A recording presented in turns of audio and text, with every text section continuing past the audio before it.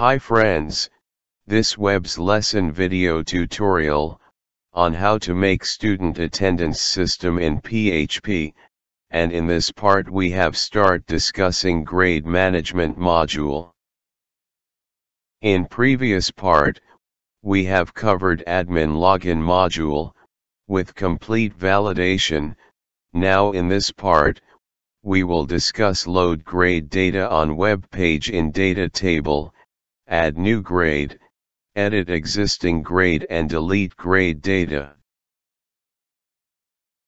Here we can see grade table, with two table column like grade ID and grade name, this master data, which will be only managed by admin user only. This grade.php page, on this page first we have write include statement with header.php. After this on this page, we have create on table with ID is equal to grade table. In this table, we have create three table column like grade name, edit and delete. Now we have moved to write jQuery code for load grade data in jQuery Datatable. For this, here we have write Datatable variable is equal to $ with table ID grade table with Datatable method. This method will initialize jQuery Datatable. Under this Datatable method, we have write processing option set to true. This is feature control the processing indicator. Then after, we have write second option server side option set to true. This option will enable data tables in server side processing mode. Now we have write order option with blank array value. This will initial remove table order from table column. Now we want to load data from grade table by using Ajax in data tables, so we have define Ajax option, and under this we have first write URL set to grade action.php. In second Ajax option, we have write type, and here we have write post, so post method we have used for send data to server. In third Ajax option, we have write data, here we can define which data we want send to server, so here we have write action variable with fetch value. So, here our jQuery code is ready.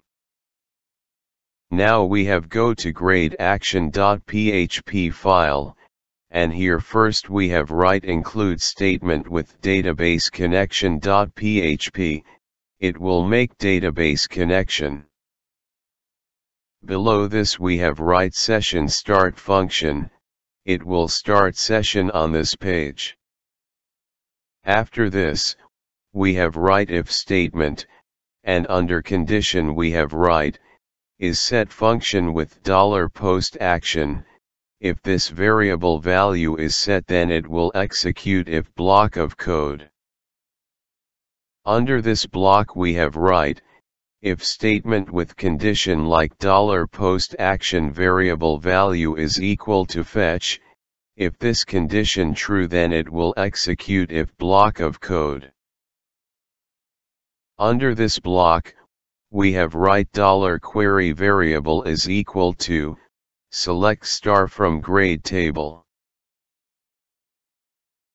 After this we have write if statement, and under condition we have write is set function with $post search value variable. If tis condition true, then it will execute if block of code.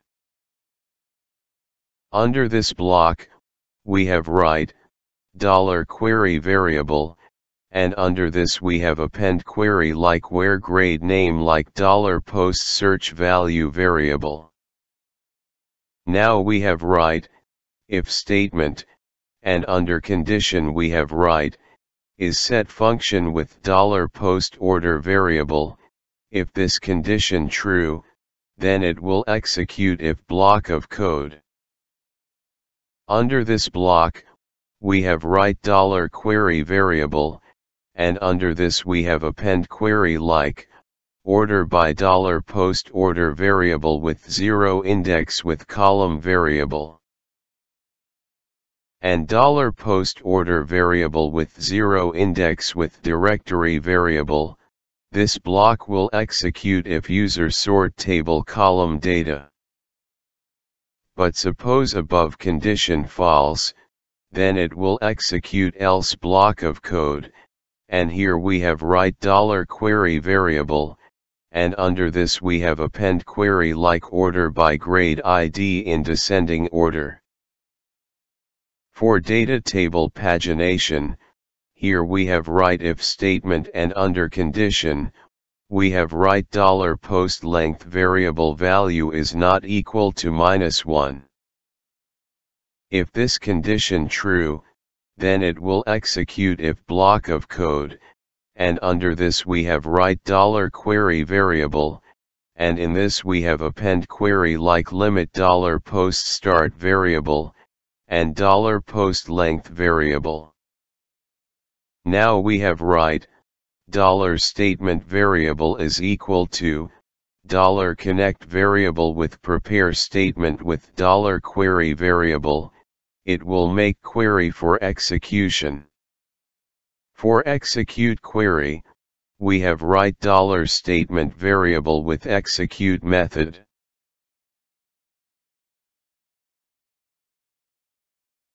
After this we have write, $result variable is equal to $statement variable with fetch all method. This method will return query execution result. For store data, here we have defined $data variable is equal to array. Below this we have write, $filtered rows variable is equal to, $statement variable with row count method. This method will return no of rows affected after query execution. Now we have write for each loop, and under condition we have write $result variable is equal to $row variable. By using this loop, it can fetch data from $result variable. Under this loop, we have write, $subarray variable is equal to array. Under this variable we will store data temporary.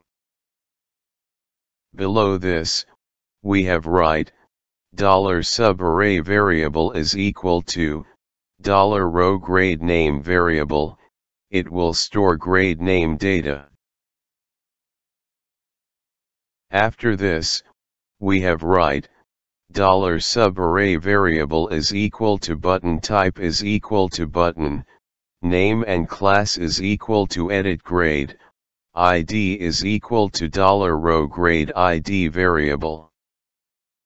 In button text we have write edit, we will use class as selector in jQuery code, and fetch grade ID value from ID attribute in jQuery code. Same for delete button, here we have write $subarray variable is equal to, button type is equal to button, name and class is equal to delete grade, ID attribute is equal to $row grade ID variable. In button text we have write delete, we will use class as selector in jQuery code, and fetch grade ID value from ID attribute in jQuery code. Now we have write $data variable is equal to subarray variable, it will store all $subarray variable value into $data variable. After this, we want to get total row of grade table. For this we have go to database connection.php file, and here we have make function get total records with two argument like $connect variable and $table name. Under this function, we have write $query variable is equal to, select star from $table name variable, here we have make dynamic select query. Below this we have write, $statement variable is equal to, $connect variable with prepare statement with $query variable, it will make query for execution. For execute query, we have write $statement variable with execute method, it will execute query. Lastly we have write, return statement with $statement variable with row count method, it will return number of rows affected after query execution. Now we have go to grade action.php, and here we have write $output variable is equal to, array, with first key draw value set to $post draw variable.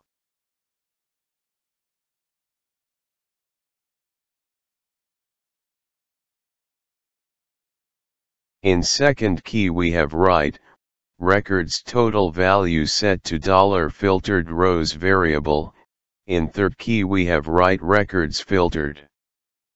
And it value get from get total records function with two argument like $connect variable and grade table name, and in last key we have write data with value get from $data variable.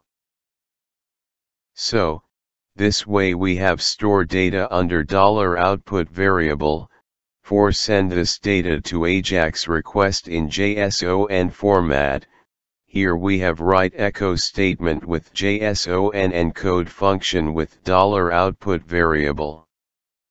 Now we have check output in browser. Friends, first we have login into admin account. So here we have enter admin as username and in password field we have enter password, and click on login button.